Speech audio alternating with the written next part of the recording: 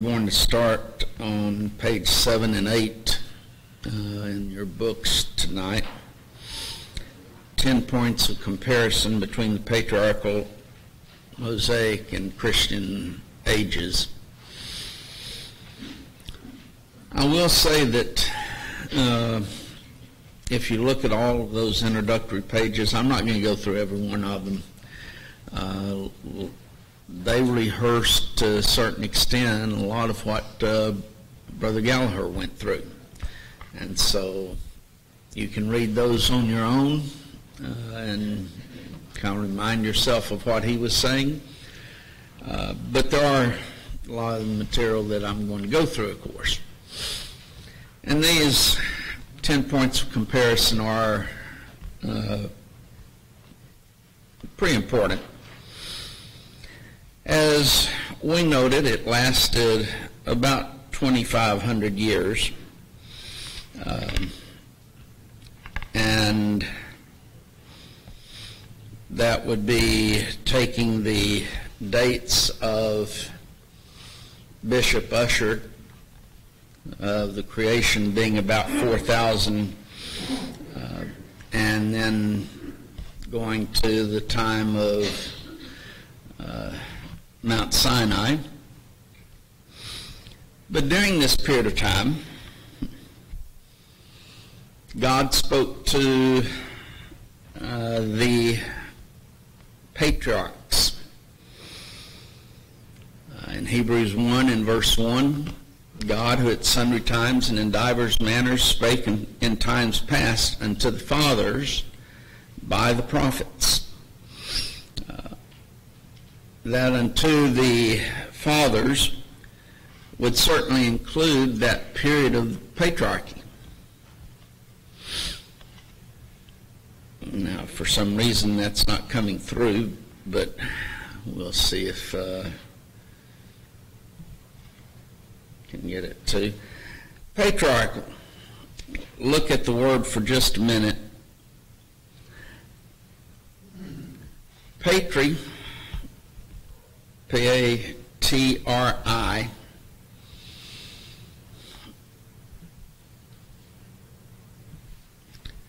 comes from or means father.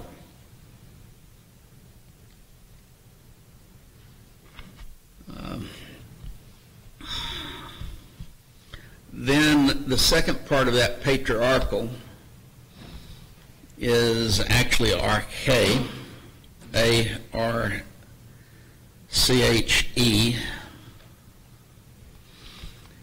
and it means rule. Rule. R-U-L-E. So patriarch, father rule. You have the suffix al, patriarchal, and that means pertaining to.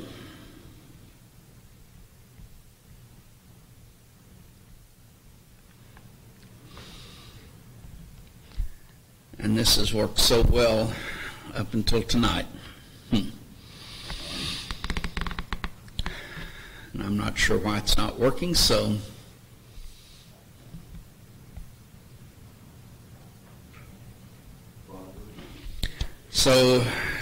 when you got patriarchal, you're actually dealing with pertaining to father rule, as opposed to matriarchal, archal, or arche again, rule, al, or al, pertaining to matriarchs. Now, who would be matriarchs? Mother rule. Now, in one way, I would say probably from the creation until the end of time, we're dealing with matriarchal age. Because who doesn't know that the hand that rocks the cradle rules the world? So there is a great deal, while I'm joking, of course, in relationship to that matriarchal rule, it still has a lot of truth in it, because mothers are that important. They bring about what their children are going to be. And what their children are, that's what the world's going to be. That's what society's going to be. So to a great extent, they do rule the world. And that's one of the great tragedies that has taken place really since World War II, is to get the mothers out of the home. And of course all the dads went to war, and they needed workers here in the States, so what did they do? They got the mothers out and that started a progression where they continued to stay out of the home and gave rise to that horrible idea, put it that way, that was seen in, I think it's Hillary Clinton that made the statement, it takes a village to raise a family. No, it takes a dedicated mother. But they wanted children out of the home. Well, and that has continued to lead to the downfall of our society. But this is the patriarchal age, that age that's dealing with father rule. It is covered from Genesis 1 through Exodus 19. What takes place in Exodus 20?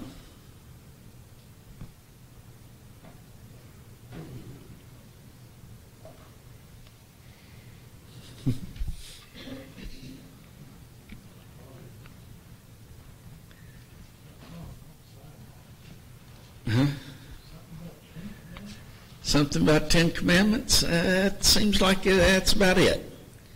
In Exodus chapter 20 is the giving of the 10 Commandments by God to Israel.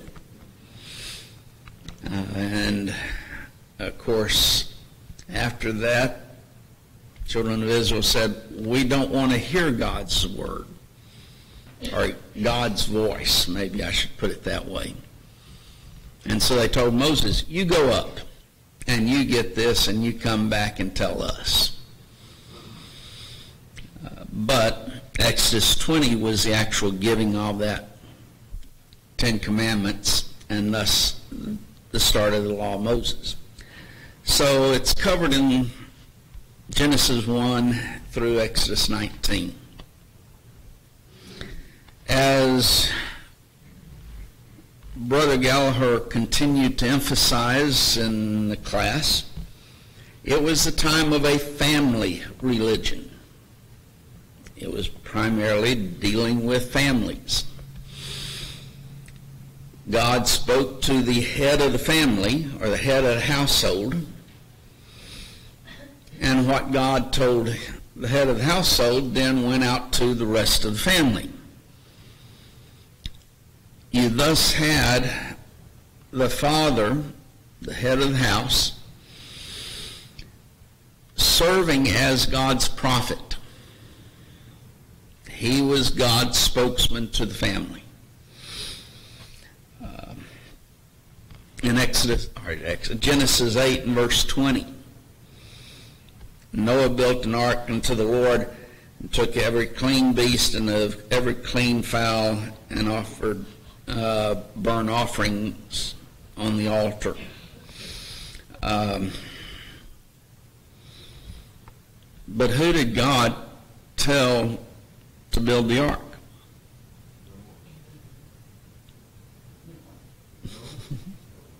Noah. Why why not the sons? Why didn't he say, Noah, get all the family together, I want to speak to them? He was the patriarch. And thus, he was God's spokesman to his family to build the ark.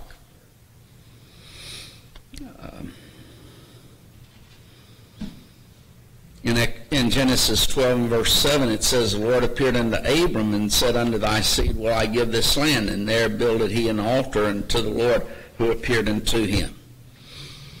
So again, you have God speaking to the patriarch, in this case, Abram. Later his name changed to, of course, Abraham. So it was time of a family religion in which the father served as the prophet of God. We'll mention the aspect of priesthood in a minute.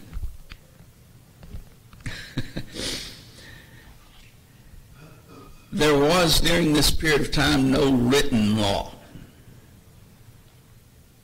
It was God speaking to the fathers and they passing it on. But there was no written law. Moses, however, wrote those first 5 books of the Old Testament called what? The Pentateuch. Why? Because Penti means 5. If you remember, there used to be an event in the Olympics called pentathlon, in which there were 5 events that they ended. Now then, it's the 10 events that the men participate in, but Penti means 5. And so the first 5 books of the Old Testament are called the Pentateuch. Even though Moses lived during this time of Sinai, a little bit before and after, he lived during that giving of the law, lived under the law of Moses. Much of what he wrote, though, was about patriarchy. Now, how did he know about those things? God revealed them unto him. Now then, I would say that there was probably also word of mouth as far as certain things being handed down by tradition. But God inspired Moses to write them, and if there had been any elaboration, any alterations, think that ever happens in word of mouth communications? Moses, through inspiration, would have corrected any of those things and would not have allowed.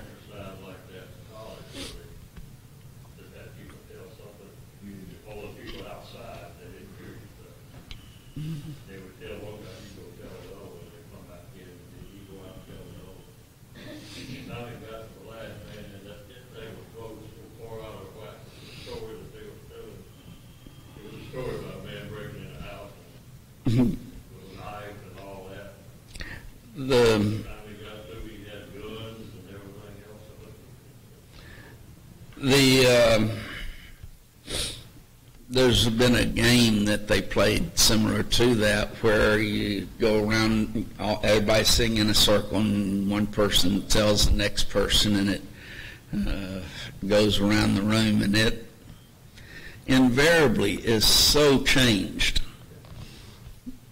because that's what people do. They hear it their way, and they tell it with their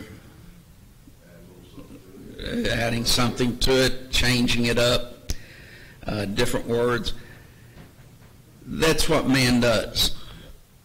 And that's why man's words cannot really be relied upon to a great extent, whether intentional or unintentional. Now, in that game, it's always unintentional. But Sometimes there are intentional misrepresentations. When God had Moses write it, though, none of that would have taken place because it was inspired. That's another evidence of inspiration. Another evidence of inspiration, absolutely. The blood of animals was offered at sacrifice during that 2,500-year period. Genesis 31 and verse 54. Then Jacob offered sacrifice upon the mount and called his brethren to eat bread, and they did eat bread and tarried all night in the mount. So here's Jacob offering a sacrifice unto God. Again, you have Genesis 46 and verse 1. That Israel took his journey, and with him with all that he had, and came to Beersheba and offered sacrifices unto the Lord of his father Isaac.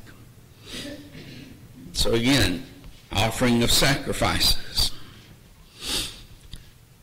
Now then, in both of those verses, to a certain extent, you see the Father serving as the priest of God. What did a priest do? He offered gifts and sacrifices. Turn over and somebody read Job chapter 1 and verse 5.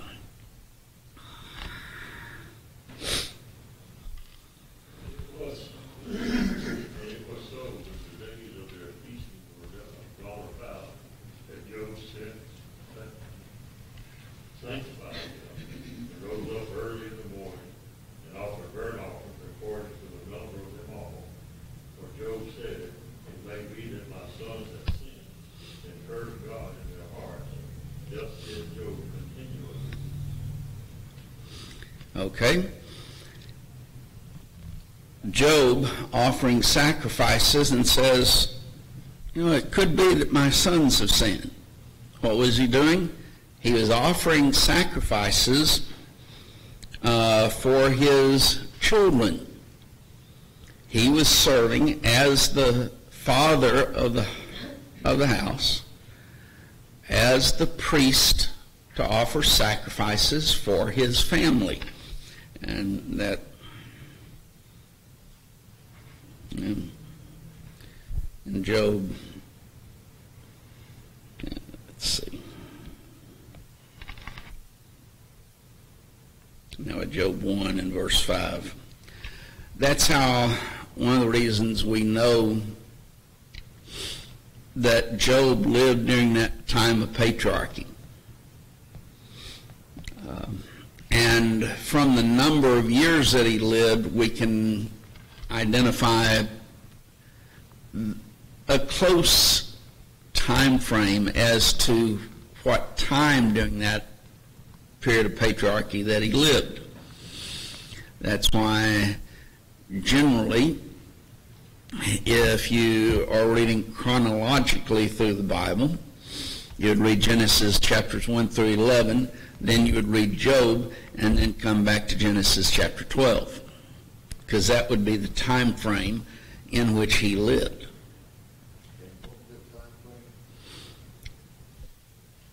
Right before Genesis 12, so just before Abraham. I believe, if my memory is correct, the date that is usually given for him is around 2150 BC. Now, don't hold me to that date, but it seems like that's about the time frame. Yeah, and close enough is good enough in dates.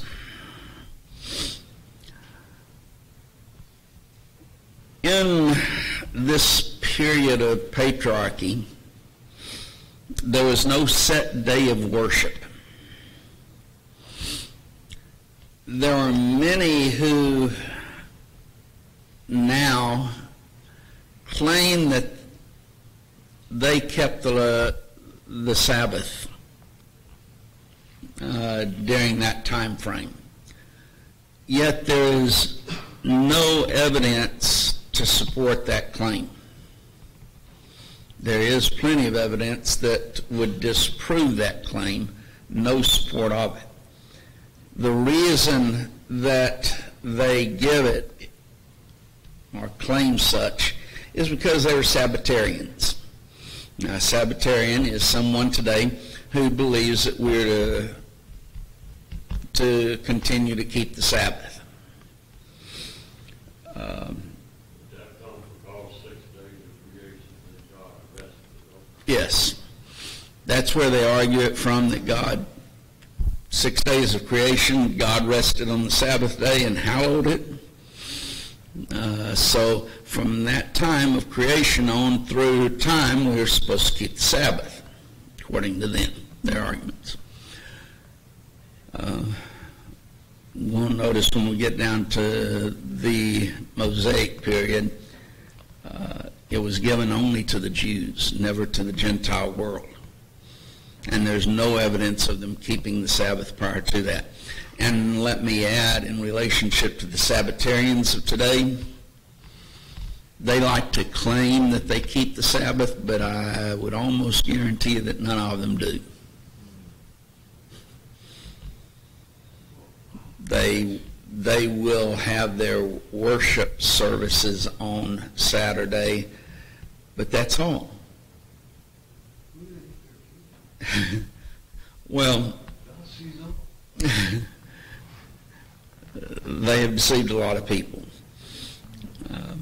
And I say Sabbatarians because we generally think of the Seventh-day Adventists today, but there are Baptist Sabbatarians as well. There's other groups that hold to the Sabbath other than just the Seventh-day Adventist. But if you look at all of the laws that are dealing with the Sabbath, as far as the law of Moses, they don't keep all of them.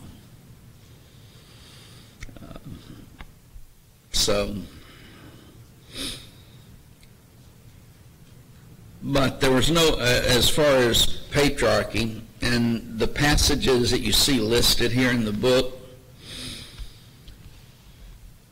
they really deal with the law of Moses. But notice how it does it. Exodus 31 and verse 13. Speak thou also unto the children of Israel, saying, Verily my Sabbaths ye shall keep. For it is a sign between me and you throughout your generations, that ye may know that I am the Lord that doth sanctify you. Who's the pronoun ye and you talking about?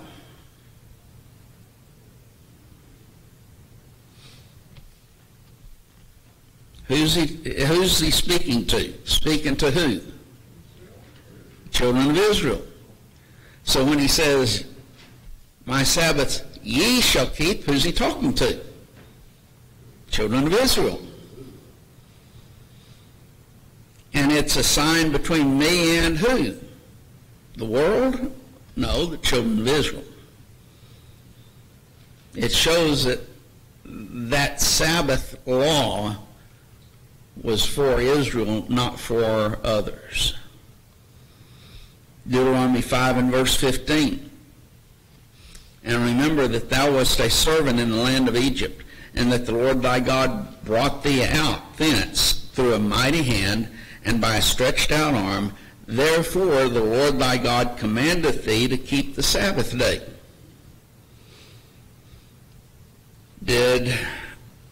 Were all people servants in the land of Egypt?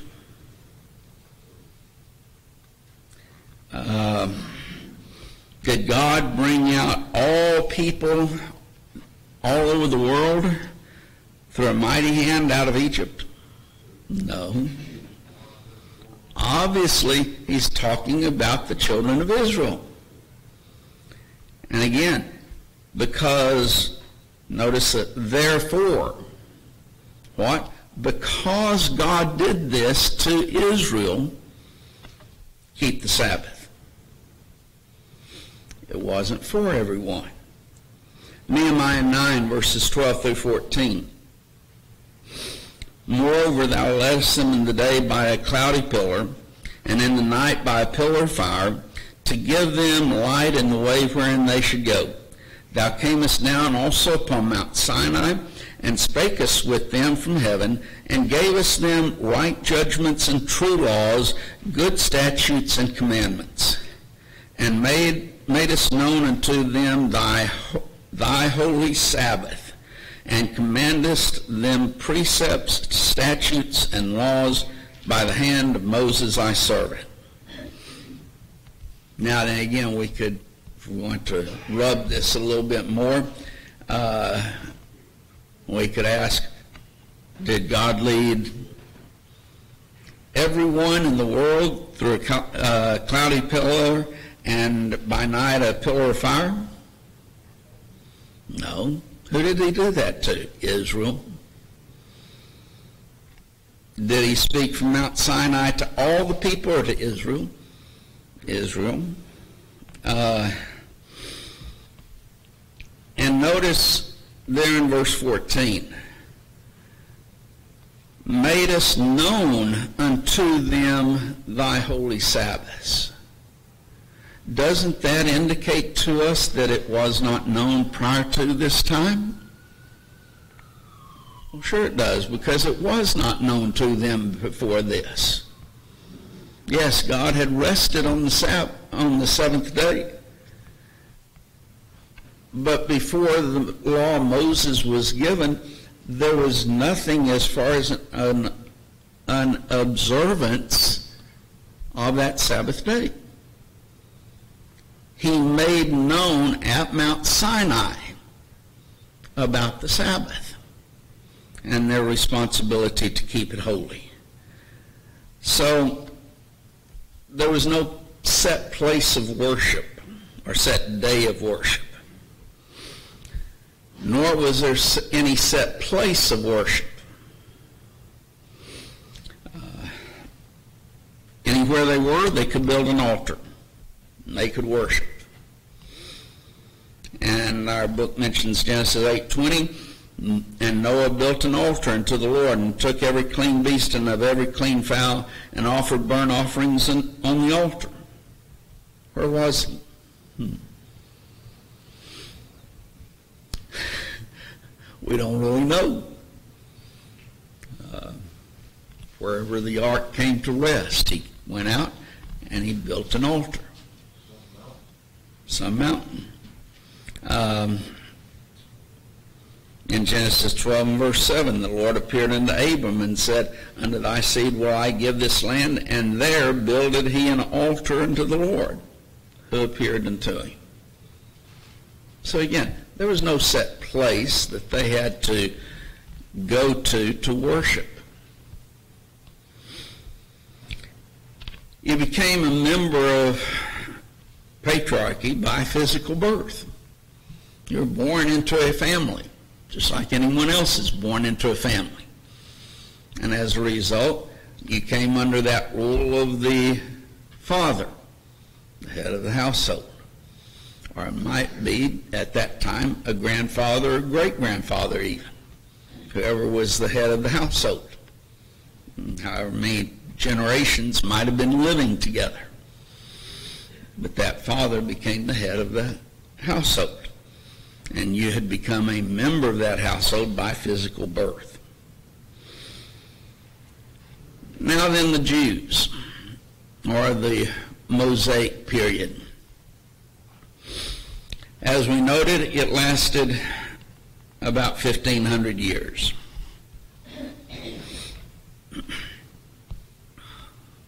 And that's rounding it off, I know that, but approximately 1,500 years. During that time, God spoke to or through Moses and by the prophets. Moses also was a prophet of God, but not to distinguish him from the prophets. He was a prophet, but he also was the one who gave the law, and they didn't. In Hebrews 1 and verse 1 and 2, God, who at sundry times and in divers manners spake in times past unto the fathers by the prophets, hath in these last days spoken unto us by his Son, whom he hath appointed heir of all things, by whom also he made the world. So he spoke during that Mosaic period by the prophets, among other ways. In John 1 and verse 17, it says, "For the law was given by Moses, but grace and truth came by Jesus Christ." Let me mention there in John 1 and verse 17,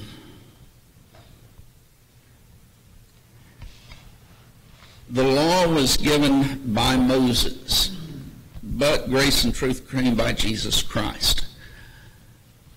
Does that mean that there is no law under Jesus Christ, and that there was no grace and truth under the law of Moses? Of course not.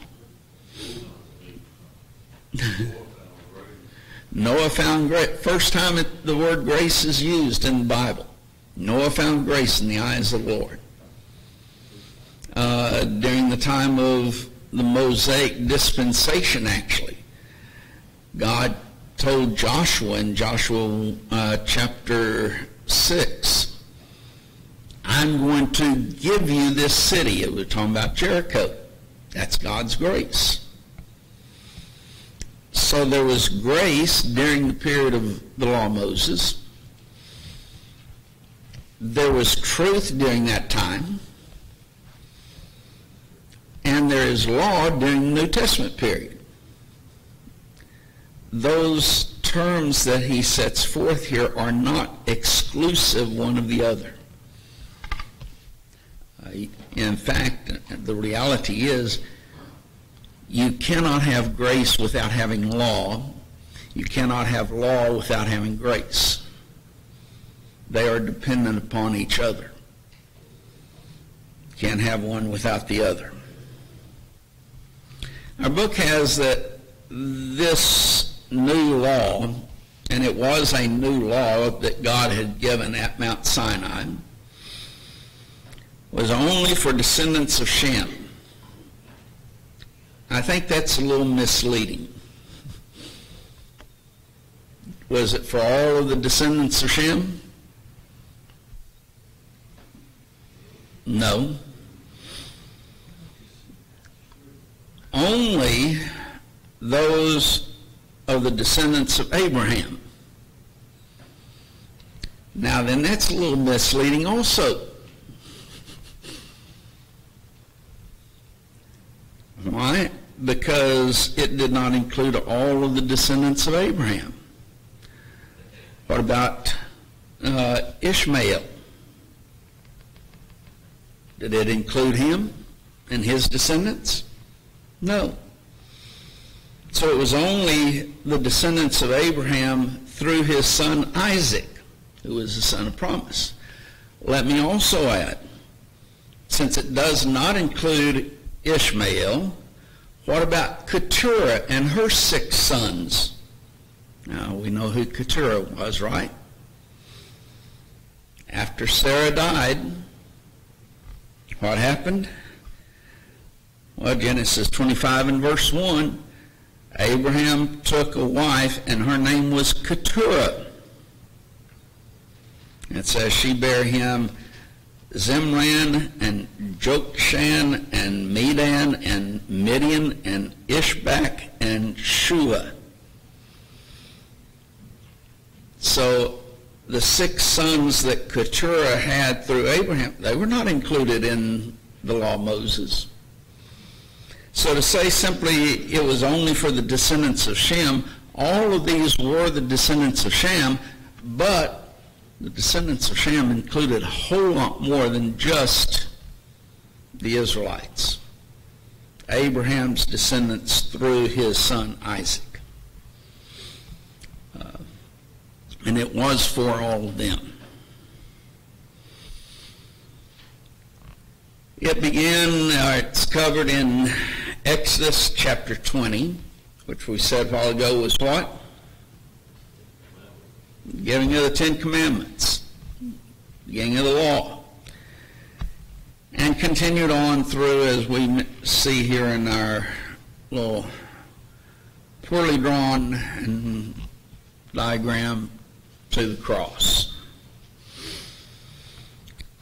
And in reality, it goes on through that first gospel sermon that was to be preached in the name of the risen Christ on that day of Pentecost in Acts 2. So it would be right to say in reality that the law of Moses covered from Exodus chapter 20 to Acts chapter 2. Now then, I'm going to give you a hint. We're not going to talk about it tonight because we don't have time. We'll get to it probably next week if we have time. I think we will. The patriarchal law continued on for the Gentile world to Cornelius in Acts 10th chapter. Now then, I'll set out to prove that later on. But I'm just giving you a hint at this point in time. It will be on the test. So it might be something you need to remember. Now, as Brother Gallagher did mention, it was a national religion. You had patriarchally a family religion. Law of Moses was a national religion dealing with the nation of Israel. Did God exclude and ignore all of the other nations? Obviously not. We talked about that last week and looked at all of those. Jethro, the widows, up to Balaam, Jonah, Herod, all the nations, and then Romans, the first chapter. We looked at all that, dealing with and showing that God did not forget all of the other nations, but he dealt specifically with the Israelite nation. While the patriarchal law was not a written law, it was a law given to the fathers through the families, to the families. Now then, there is a written law, the law of Moses. In that law, and let me just say, this has been disputed many times, but it's still held even by some of those who dispute it. They'll use this.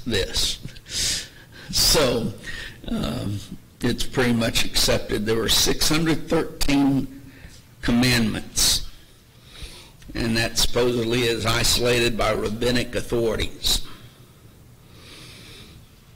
Supposedly that corresponded to the number of letters in the Decalogue. What would the Decalogue be? Mentioned a while ago, Deca would have reference to what? Pentateuch was what? 5. Deca would be 10. And then the idea of law, Decalogue would be 10 commandments. So supposedly 613 letters in the Decalogue. Our book has 368 thou shalt nots. I could not find that figure anywhere. I did find the figure in numerous books of 365 negative laws, or thou shalt nots.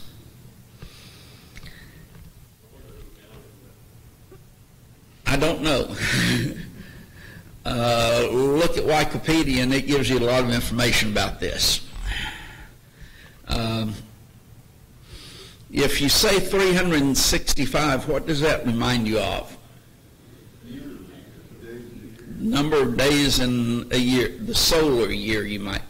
be more specific. So 365 negative laws. Again, could not find this number 245 thou shalts in any reference work that I could find. I'm not saying it's not there, I'm just saying I could not find it. What I did find is 248 positive laws, which they stated corresponds to the number of bones and main organs in the human body. Now then, don't ask me what they considered main organs, because I don't know. And I'm not sure that they would have gotten the number of bones in the human body correct. That's what they went by. Now then, as I say, this is disputed, these figures. But I will say that would be very consistent with the Jewish rabbis to break it down in such a fashion and to have it in such minute detail as this. That would be totally consistent with them. And the 613 specifically was spoken of by many of the rabbis. So, but it still is a written law.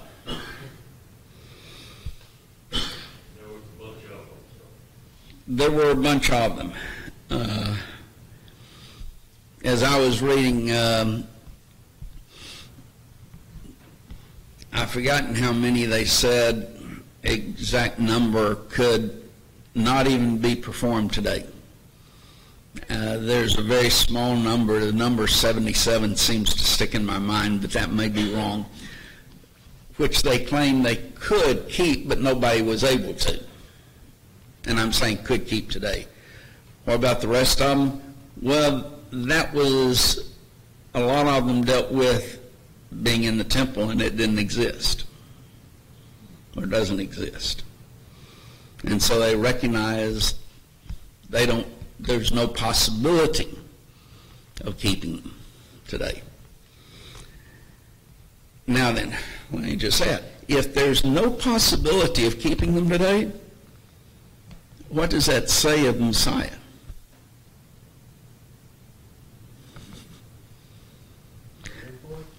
Mm-hmm. He's very important. Well, no. Well, yes, he's very important. It doesn't say that about him, though.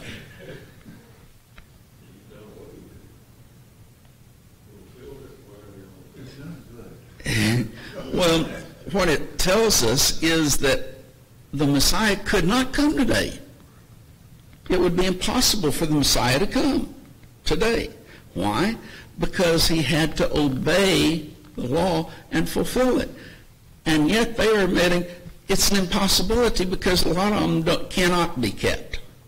If they cannot be kept, then the Messiah cannot come. He had to already come. Now then, what does that do for Israelites today, or those who claim to be Israelites today? Well, that's right. He's already come. And that fact that he has already come, that takes care of the situation of him coming in the future. And if he has already come, he fulfilled the law and took it out of the way, and it's no longer in existence today. So we'll start there, Lord willing, next week and continue on.